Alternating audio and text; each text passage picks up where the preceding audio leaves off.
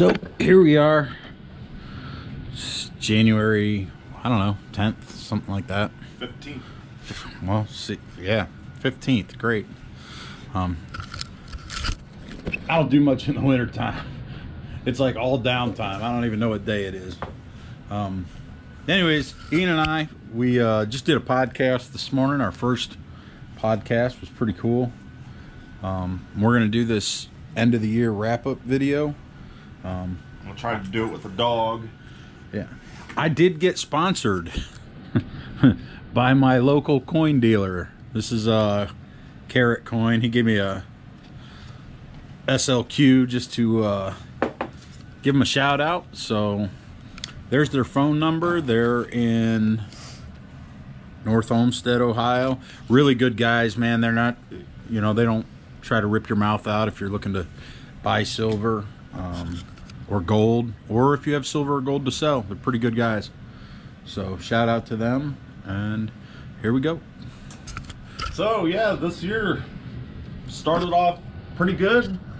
Then for me personally, I had a rough, I don't know, couple of months, and then I started off getting back on the finds again. So I did find my white whale bucket lister of all time. I did find my 2-cent piece, and the funny thing is, it was mixed in with my clad.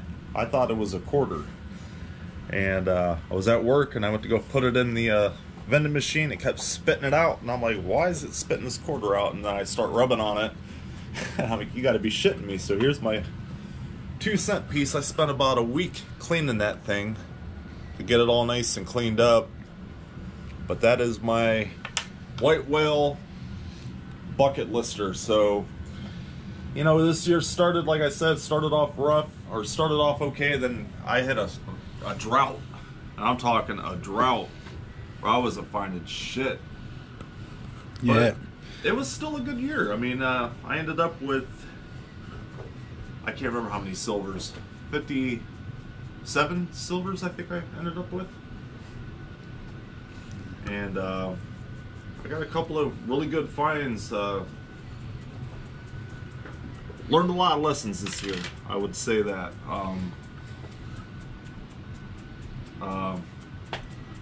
Dig those iffy tones, guys. I mean, shit, this right here was an iffy tone for me, and it turned out to be 105 grams. It's in our sterling silver. My question, how mad would you be if you came to find out from the audience that this was a 2-cent that I found and threw in your change on your back patio? I would probably kick your ass, Jason. Did I do it? I don't know. I'll make Ian Myers wonder about that. I did call him and made sure he wasn't messing with me, because he knew how bad I wanted to find one of them. But no, for real, I did learn some lessons this year. Dig those iffy tones, guys. Yeah, never give up on it. Never give up on it, because you just never know what you're gonna be digging up. Come here, Bruno. You know, for those of you that if you didn't see, so this is actually what this thing looked like coming out of the ground, and this thing has been tested and tested and tested. We could not find any marks on it, but you see the circle here. So this would have been like a weighted candy dish. It would have stood tall, probably like this. Might have even been a short one. So Ian actually stumbled across this signal and then asked me to swing over top of it.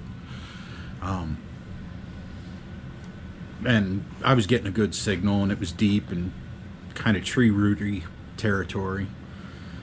So we used my massive shovel to dig it up, and then he's like, oh yeah, this is cool, the target. And then when I saw the round base, I said, well, I'm gonna recheck your hole, which is what I did. And then I was getting another signal down there, and I didn't know what it was, and it was about a good 3 or 4 inches deeper, and I popped out this seeded dime, which Ian gave to me since I located it. And yeah, I don't even think we could have picked the dime up hell no. If it wasn't for this, we'd have never found the dime as deep as it was. I know my machine couldn't have picked it up because that was a good 15, 16, 17 inches deep. Yeah, if not more. I mean, the bowl itself was 19, and it was probably 2-3 inches deeper than the bowl. Yeah. So, but yeah, kind of a rough year, you know. I mean, considering, you know, the year before when we were really in Doylestown, and Doylestown was kind of unbelievable. Yeah. I mean, it was like, man, get into a yard and you land a permission, and we're coming back every other week to film there. Right. Yeah, this year not so much. We went like a month before we put out a video. A couple times this year.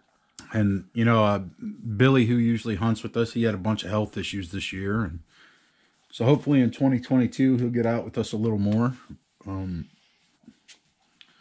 So yeah, that's what it is. I'm gonna go over some of my highlights, and then let Ian go over some of his. So here's what it is. I know I got on 4 largies this year. I think my coolest one is the 4-hold one that was turned into a Whizzer, we believe, kid's toy. I got a 2-cent piece, you know, it's old hat for me. I got a pile of Indians here. I was going through my stuff to bring down here today. I did come across a 1909, and it is a VDB, which I didn't know that. I never look for key dates with my wheats. I just, whatever. So, yeah, I got that. There's a couple nickels. Got a V nickel and a Buffalo nickel. I found more than that. I just grabbed a few of them. I did get on some pretty cool tokens. Some of them are kind of hard to see. This is a 1939 New York World's Fair token. Maybe you can see some of that in there. I got on this pretty cool Firestone token. Try to catch it in the light. This is some sort of aviation token. Got an airplane on it. A couple of fellas on the other side. It's really toasty. Hard to get clean. I got a Lucky Lindbergh coin. Charles Lindbergh. This is a old style presidential token. I got on a multitude of crotals. This is a larger crotal bell. This is the fanciest crotal that I've ever found. I wish it would have had the top to it, but it doesn't. I got some other things. Let's see, what do I got here? This is a Farm Bureau tag. That's pretty cool. 1929. You guys can check out the date on there. I did get, I think it was our last hunt of the year. I did end up getting 3, a pistol shot is what we're calling them. We put them on the calipers, and they're 45 caliber. I didn't get a whole lot in buttons this year. I did get 2 of the Sportsman's buttons. I got a camel, and then I got the either the elk or the whitetail. I got a really nice general service button, and just a 2-piece with the design. I got a decent little flat button there, no design on it. I came across this. It's got an eagle on it, and we've not been able to identify it. The hole at the top is really weird. Uniform obviously was there purposely. Let's see what else I got cool. I think that change purse is badass. Yeah, I did get the 1948 chauffeur's badge. I got this railroad badge, which I found here. This is Akron, Ohio, but I found it here in Cuyahoga Falls. We weren't filming a hunt. I actually found this change purse. And I was just hunting solo by myself one day. And no coins in it. Wish there were. What else? Only one of these locks. So I found this hinge top lock this year. These are some from previous years. Come here. I did find this pretty cool bell. It does have some writing on it. It's kind of toasty. It's actually made of brass, but it says Merry Christmas in like 7 different languages all the way around it. So that was pretty cool. And then I don't have anything really separated out, but this is, some of you guys have already seen this. This is all the precious metal I have either found, like the Morgan and the Peace and the Colombian $50. I've won those. Metal detecting, they were, money bets or whatever. Of course, the SLQ came from Carat Coin sponsorship. There you go, guys. All the rest of this is like 30 some ounces in silver bullion. That's all my clad from the year, over the years. Just a bunch of miscellaneous silver coins, all ground dug. 100 and Ian counted them. 166, and that's my lifetime total with them. I got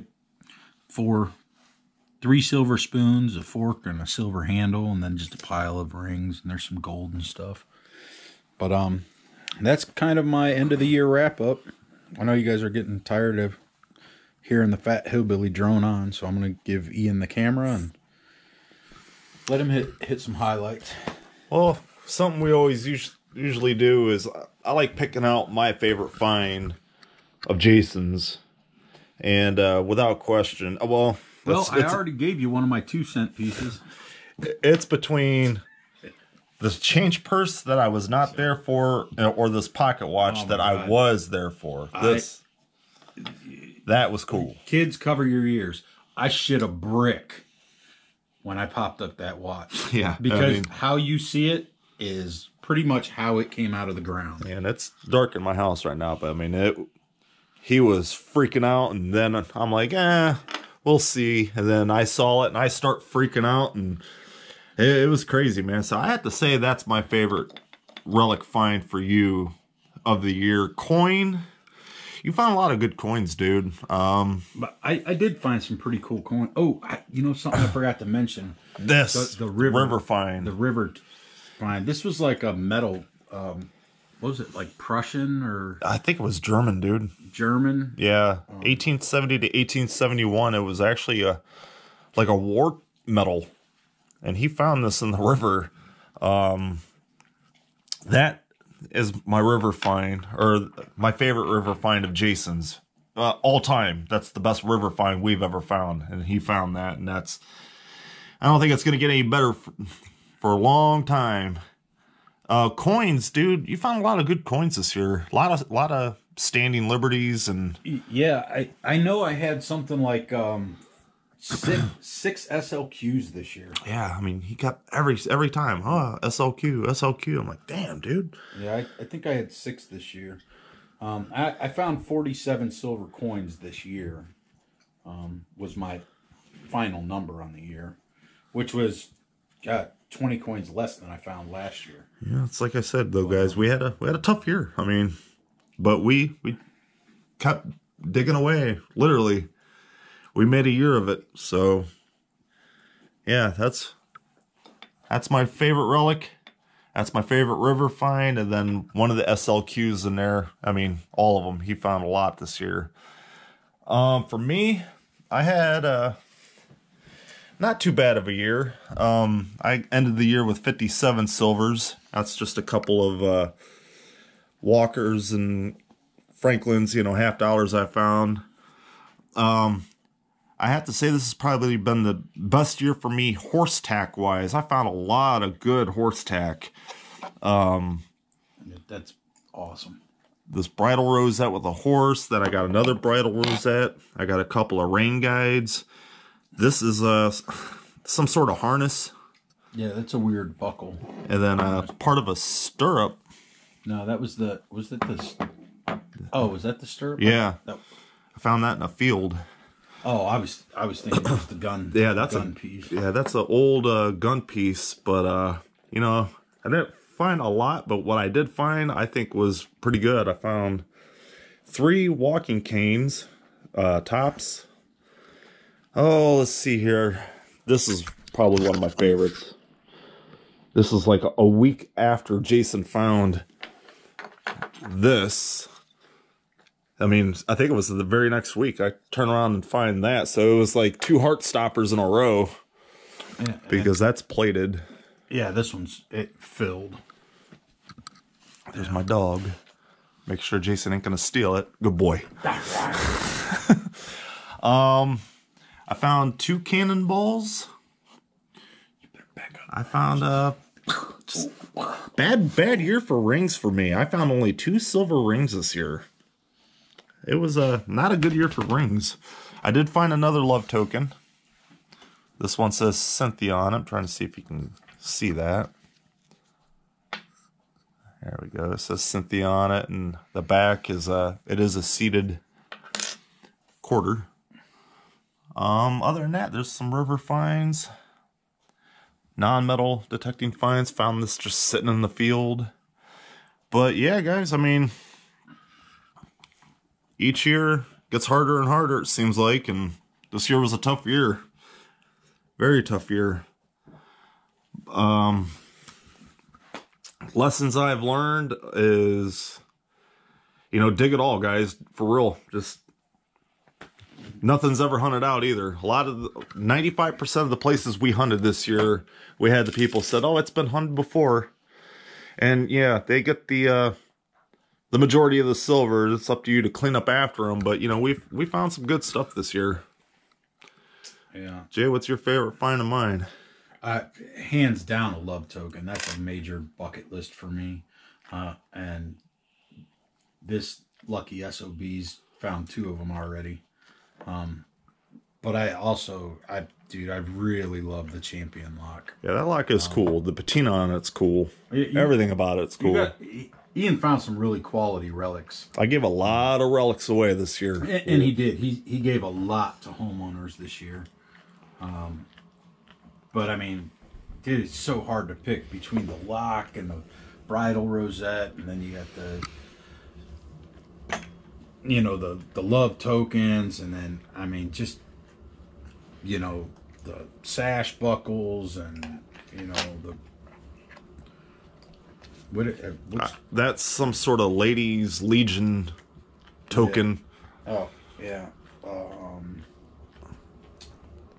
The Woman's Relief Cross. Yeah, there you go. 1883. I mean, it's just, and then freaking cannonballs, and yeah. Me and Jay, I tell you, man, I think this year we worked together a lot, helping each other out. Oh, hey. I would ask him to swing over a target because, I want to make sure, I'm not just... I got the Baltimore, Ohio bag seal. That is cool. Pretty cool. But, surprisingly this year, and that's something else, you're not going to find the same stuff year in and year out. Yeah, you're probably going to find, Mercury dimes or stuff like that if that's what you're into. But we had a goal to really, try to amp up some of our Civil War stuff that we found, and nothing. Well, not nothing. 2 cannonballs and 3 shot. That's 5 for an area that's not really Civil War rich. Yeah, well, I'm thinking buttons and buckles and stuff like that, and that really didn't come out of the ground a whole lot. Tokens, we really didn't find a lot token wise this year. Yeah, but there's always next year, and yep. This year was a tough year, so hopefully next year won't be as tough. It's gonna be different. Yeah, it's gonna be different, and we got some things in the works right now. Yeah, for sure. Might be doing a golf course built in 1920. And hey, for all you guys that are in these super cold weather states, if you're trying to figure out how to do something, look, when it's cold and frozen, now's the time. Do your research. Try to start lining up permissions for when the weather is good. You know? Yeah. Or if you just have to go on out and metal detect like we're going to do after I shut the camera off. Go in the woods because those leaves insulate the ground a little bit, won't be as frozen. Other than that, guys, I mean, that's real quick wrap up for the year. We've worked a lot with the Historic Society. They've been nothing but great to us, leading us in, you know, the right direction and giving us permissions and lining stuff up, and it's just nice for them to have our back. And we'd like to give a shout out to them. Cuyahoga Falls Historic Society, located 2083 Cook Street in Cuyahoga Falls. If you guys want to go check them out, I recommend it. Jay with the carrot coin, or the guy, go check those guys out. They got good prices. Other than that, guys, I'm out of stuff to say. Jay, anything you want to add? No, man. Looking forward to, maybe if it's a little drier next year, we might get in the river a little more.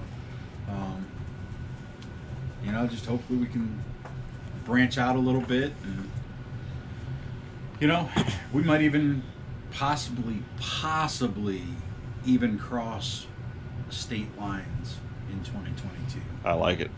So. I like it. And we might even start having some merch for sale too. So, something we gotta think about. Alright guys, thanks for watching. You'll see us again. Have a good one. Bruno, you want to say anything? See you guys.